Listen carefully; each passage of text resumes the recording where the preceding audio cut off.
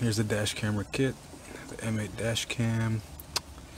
Comes packaged up. Some nice foam protector for it. These are all the accessories it comes with.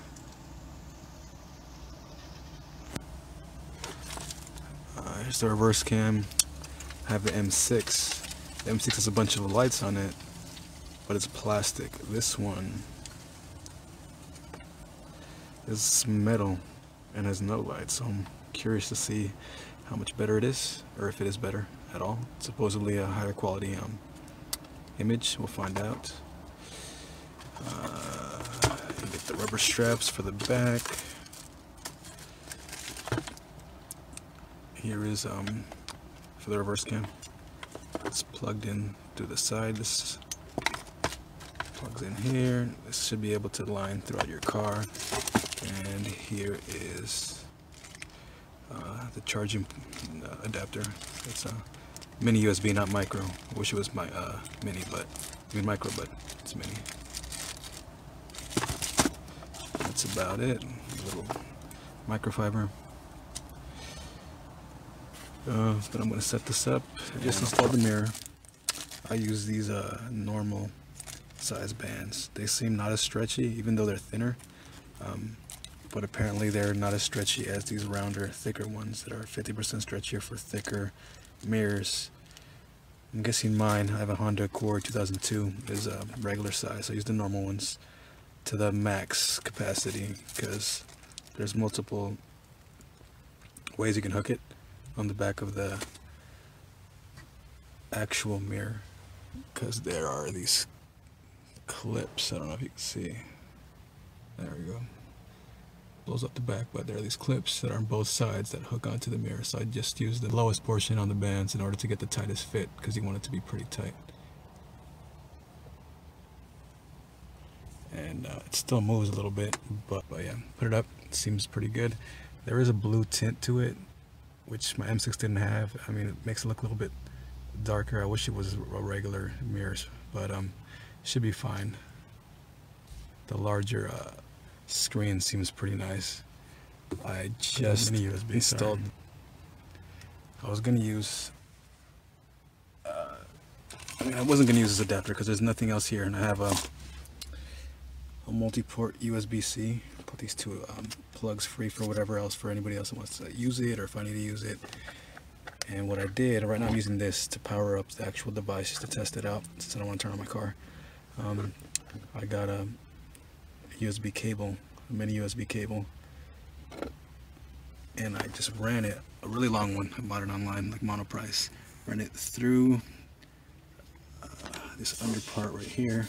The glove compartment goes. So I just run it through here. It's kind of tight fit, and it goes underneath there. See, it's kind of hanging, so I have to kind of put that somewhere else, or maybe zip tie it or something. Went up underneath, went up on the side of the door, inside the side panel where the fuses go, and then actually ran it through this pillar, which is actually pretty easy to peel away.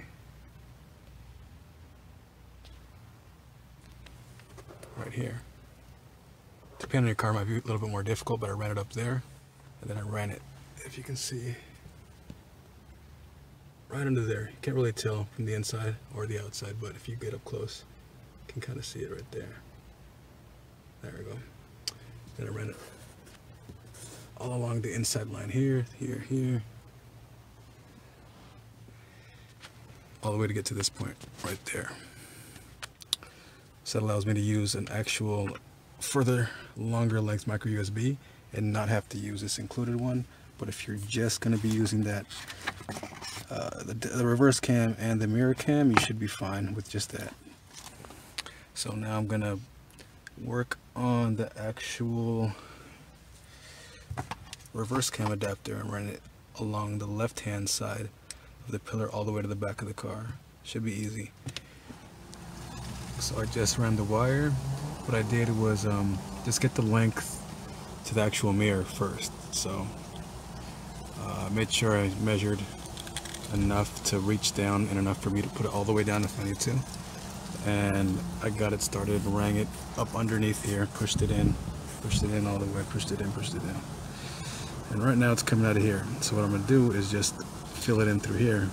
In the Honda Accord, at least 2002 models, around that year, it's pretty easy to do this. So you just push it in there, and I'm gonna do it all the way along the back, and I'll show you when I get towards there. All right, so here's a continuation of what I just did. From the front, like I told you, pretty much ran it up that pillar right there. You can see a little bit of a gap, but it's not too bad in the car. I can fix it a little bit better, but I just ran it all up along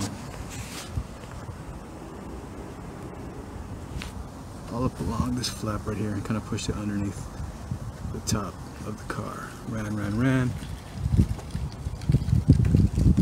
It's in there. And this, you can kind of pull it down, and I just jammed it all in through there. Same continuation.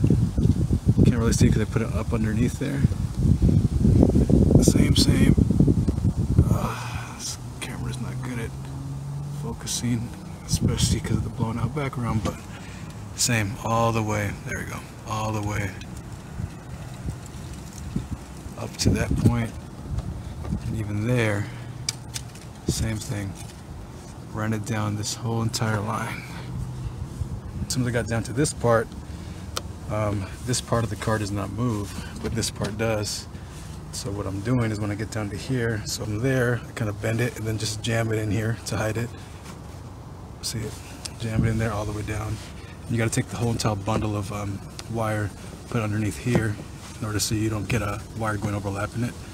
And then move the back of this car at least, and the wire can run right there. So there's no having to run it through like the speakers or anything like that. Just go to the back of the car. And then from there, you can get to work in the back of the car to get it wired up to your brake lights.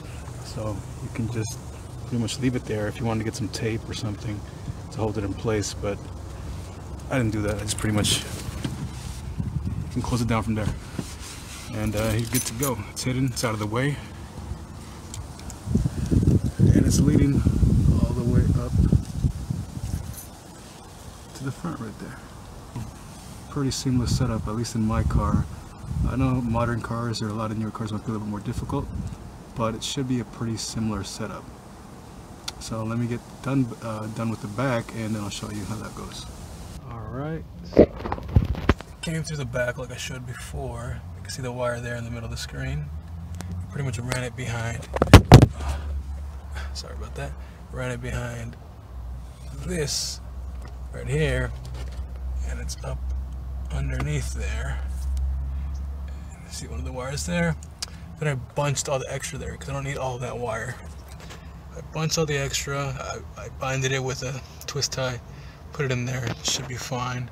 And the little video out is just hanging right there with the red power for the brake light going upwards. So that's where I left it there. That's where I'll plug it in. And here I ran it up the trunk hinge, and I'm going to zip tie it. I just started one right there. You have to make sure, at least with mine, that you give enough slack, because when you close it, the hinge is going to bend backwards, so you don't want it to like bend or put too much stress on the actual wire.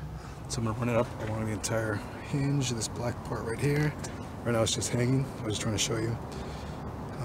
I fed the camera, the black camera line first through the top here. See, so I put down the camera right there, ran it behind, and I took off the brake light. It's the only hard work you have to do with this car. I took off the brake light, so I'm running the wire. So the camera can't fit through this tiny little hole. I just ran a little adapter through the backside, and it's running down through there. And then the power light, same thing. Just reversed it, ran it up to the brake light. So I'm gonna finish tightening this up, and I'll show you how it's going after that. Here we go, just finished up. Looks kind of messy here, but it's not too bad. I'll probably fix it a little bit better later. Here's all the wires. Zip tie them all off, zip tie them all off. Going up, through the trunk, up above. I use that as my ground. The screw right there, the black is the ground. And for the brake lights, I just put it into the adapter there. You can see it. That way it gets power when you go into reverse.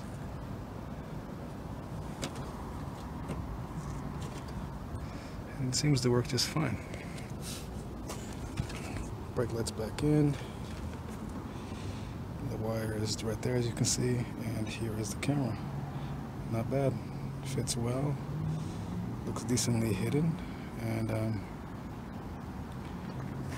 just gonna try it out after now. It wasn't too bad of a setup. It took maybe an hour or so. I was kind of messing around. Not bad. I'll try it out now.